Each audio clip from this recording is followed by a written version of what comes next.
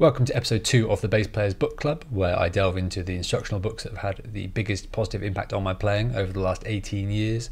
In the first episode, we looked at how to not waste your time in pursuit of non-musical technique, and today we're going to look at sight reading. But you know what the worst part of all is? I never learned to read! Before I get started, I just want to make it clear that this is not going to be a video about the merits of notation versus tab or a debate on that subject. That's been done to death already. I don't actually think that taking music in by eye in any form is the best way to do things, but it is useful in a number of situations, and people seem very happy to nod along when the very tired analogy of music is a language is trotted out, but then appear to be completely reluctant to actually do the work when it comes to learning to read and write that language. I'm going to start with a story. I took up the bass at the age of 14, partially to annoy my parents, but largely because I was too scared to talk to girls and I thought that it might help. And I started having lessons at school with a guitar teacher who played enough bass to get away with teaching it, which is pretty much always the case. And straight away we got into using tab, and what an amazing system. It tells you exactly where to plonk your fingers and suddenly out comes Green Day. Fantastic. Now, in the dark days of the pre-YouTube internet era, I had to scour sites like MX Tabs or Active Bass in the hope of finding the numbers corresponding to my favourite songs, and pretty quickly I graduated from Nirvana to Rage Against the Machine, and then from the Chili Peppers to Dream Theater.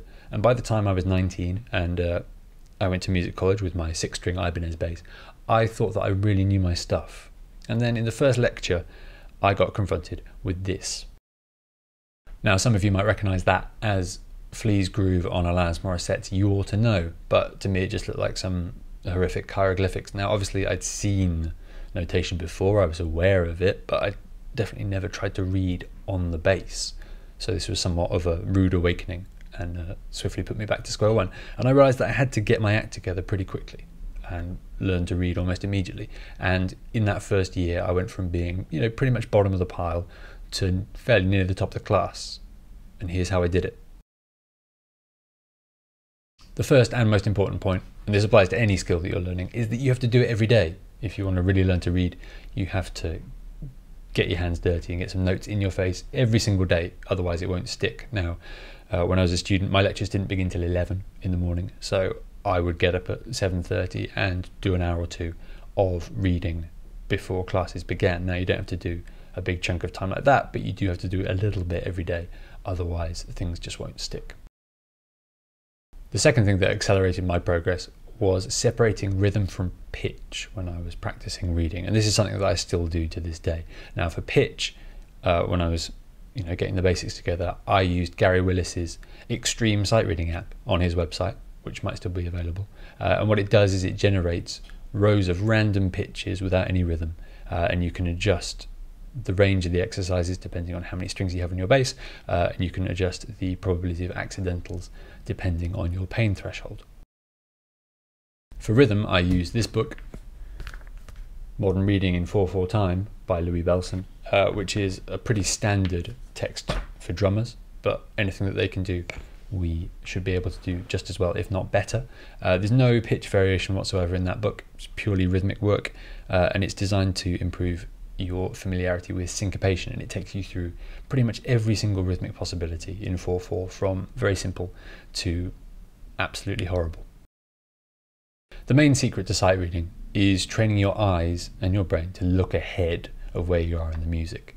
If you're looking at the note that you're actually playing when you're playing it, then you're in pretty big trouble, because you've got no hope of anticipating any big changes in the music, any position shifts, things like that.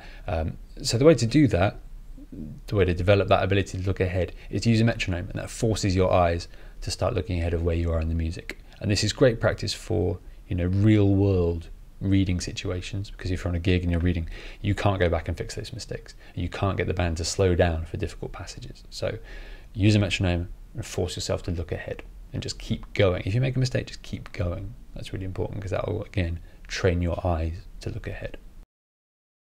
In order to become a well-rounded reader, it's really important that you expose yourself to as much different stuff as you can. So if you only ever do classical etudes as part of your reading study, then chances are your pitch reading will be great, but your rhythm reading might be lacking when it comes to sight read that Tower of Power chart on a gig. Similarly, if all you play is linear funk lines in 16th notes, you're going to be struggling if you pitch up on a musical theatre gig and there's loads of key changes and things like that. Related to the point of being well read is that you need to get good at reading music that is not intended for the bass. So, doesn't matter what it is, get your hands on piano vocal scores, violin sonatas, trombone etudes, could be anything at all. Get some music that you've never seen before that is not written for the bass and put it on your instrument, because that's good practice for real world working situations. The sad reality is that no one really cares about bass players, and you need to stop expecting to turn up to a gig or a session or a theatre show and be given a pristine, nicely laid out bass clef chart, because that 9 times out of 10 that will not happen. Particularly if you operate in that sort of amateur musical theatre world, the people that you work with or for will not have the resources to buy in the parts, and they will not have someone arrange you a bass part. More often than not, what you will get is a piano vocal score, usually the rehearsal piano score, which is horrible. And the MD will probably say something like, well, the bass is just the left hand of the piano, isn't it? Which makes my blood boil. If you've ever been in a piano score situation, you will realise that it's like those choose your own adventure books, except every option results in your death. Now, the only way to survive that is to have a good handle on notes outside of your usual bass range, because with the piano you're going to have to deal with super low ledger lines for the left hand, because the piano is not octave transposing and it goes down way below even the low B of a 5-string bass. So get good at transposing very, very low notes which you never play normally up an octave. Then on the other side of things, you need to get a handle on treble clef, because much as even the left hand of the piano sometimes gets written in treble clef. And also, you never know when that day will come where someone gives you a chart for something on a gig and you're expected to read the melody, which is written in treble clef. Above all, being a good treble clef reader as a bass player is great for being able to taunt guitar players, which everyone should be into. Here are some of my favourite sight reading books. I've grouped them roughly by ability level, so hopefully there'll be something here for everyone. If you're new to reading, I'd suggest getting a general reading method. So the ones that I used when I was starting out: the Musicians Institute, MI, Music Reading for Bass, which is great. The thing I like about this is it is very sort of linear and progressive, and it gradually drip feeds in things like accidentals, key signatures, and other notational devices, so that's good. The other one is Simplified Sight Reading for Bass. It's not actually that simple, by Josquin Desprez. I know that I talked a lot of trash about one of his other books in the last video, but that's because that book is terrible. This is not. This is actually pretty good. And a great thing that it does, as I mentioned before, it separates rhythm from pitch. So the first half is just rhythm reading, second half brings in pitch. So Simplified Sight Reading for Bass, well worth a look if you're starting out. For everyone watching this, if you don't own this book, you should own this book. Louis Belson, Modern Reading Text in 4/4 time. It's like the holy grail for getting a handle on rhythm. Use that book.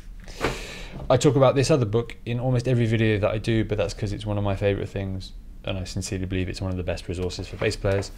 Frans Simandel's New Method for the Double Bass, Book 1. This starts out pretty simple, pretty straightforward in half position, first position, and gradually gets more complicated as it moves up the neck. This really got my technique together and sorted out my reading at the same time. So I can't recommend this book enough. It completely changed my playing. If you feel like you've got a firm grasp on the basics of sight reading and want to push your skills to the next level, then these books are definitely worth a look. The first one is something that I think should be required reading for everyone, which is Standing in the Shadows of Motown, the life and music of the legendary bassist James Jamerson. A collection of Jamerson transcriptions and some recordings of some very big name 80s bass players trying to play them with varying degrees of success and authenticity.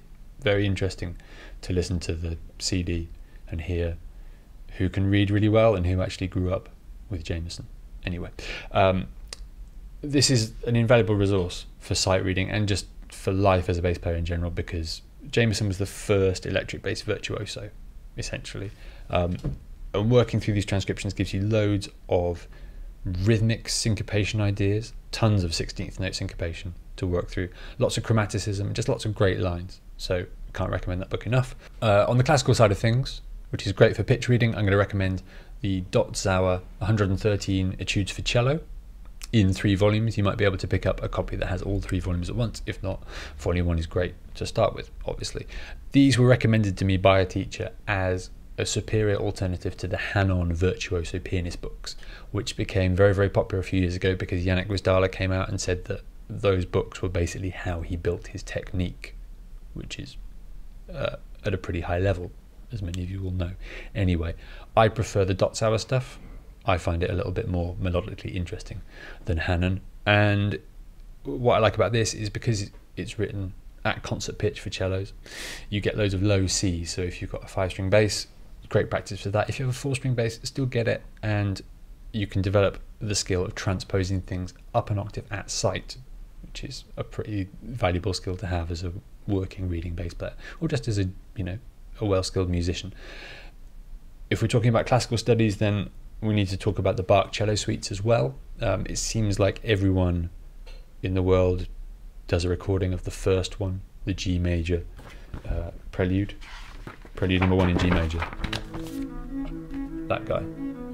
But the whole thing is worth a look. These are really difficult to play and to read, obviously, and Bach knew a thing or two about harmony and about melodic development, so they're really good on a sort of musical level. Again, as with the Sauer thing, use them as longer term studies, I would say, rather than just day-to-day sight reading fodder.